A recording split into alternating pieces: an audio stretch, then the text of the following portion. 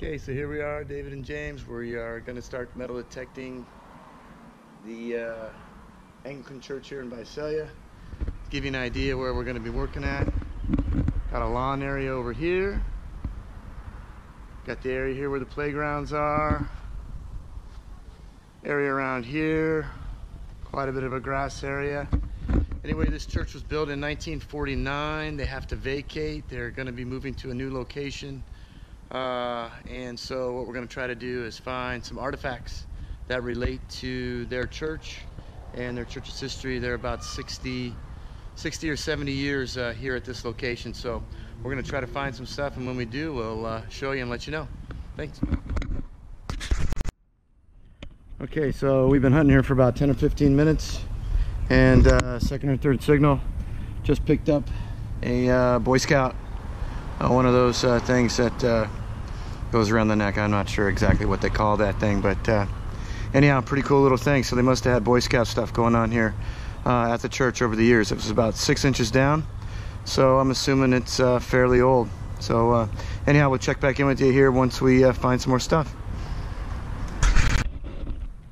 Right here, James has just picked up another, is that a Boy Scout or a Cub Scout? Boy Scout. Or Boy Scout thing that goes around their collar. Pretty cool deal, cool beans. All right, we'll check in again so we find some more stuff. All right, James, what'd you find? It is another pin. Where is that bad boy? It's sitting right in the hole. Okay, there we go. So, a little bit different. Yeah, it's got a little blue on it. It's more of a square than it is a octagonal as the other one. Very cool, very nice. Okay, we'll check back in here in a bit. Okay, so far this is what I've been able to come up with. 3/4, couple nickels, and the Boy Scout, whatever that thing is, Pepsi thing, some foil. Thank you very much, little kid. And James has been able to come up here with a couple of the Boy Scout items and several quarters and a couple of items of junk. So we're trying to metal detect a church built in 1949. So far, no silver as of yet. All right, so we have finished up our afternoon of hunting here at St. Paul's Anglican Church here in Visalia, built in 1949. Beautiful property.